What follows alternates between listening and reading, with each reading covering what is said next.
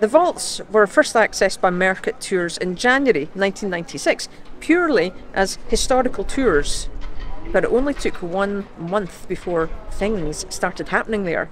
Supernatural things. But we've also found physical evidence of life in the vaults back 2 centuries ago. There are stalactites in lots of our rooms showing how damp the conditions were. We found bits of black bottle, suggesting that claret was certainly consumed down there.